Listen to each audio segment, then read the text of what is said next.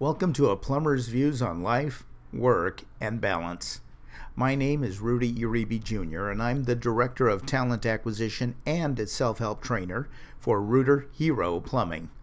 All of my podcasts are less than 5 minutes and hopefully bring home a point that can help you improve your life.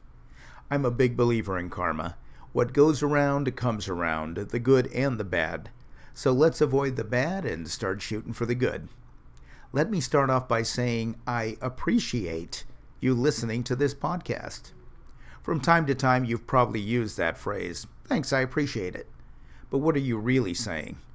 Over time, a classic work of art appreciates in value. Over time, a piece of land may appreciate in value. When something appreciates, it goes up. So what are you actually saying when you tell someone you appreciate her? You are telling her that in your eyes, you value her or the act she did even more. You are raising her worth. Think about it. You have the ability to instantly increase the value of a person you treasure with the utterance of a few simple words. I appreciate you. Imagine the impact you could have on a customer if you say to her, "I appreciate that you have given me the opportunity to help you today." Wow.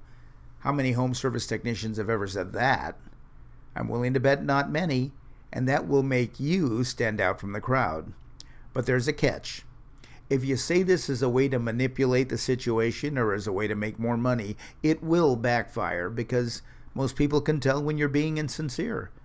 If you say it because of good breeding, and because it's the right thing to say, and because you really mean it, the money will automatically come.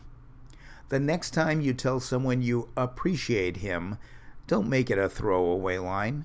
Let the word stand alone for a second. Let the real meaning of that word take hold. The phrase, "I appreciate what you did for me and my family," takes on a whole new meaning when you emphasize that one remarkable little verb.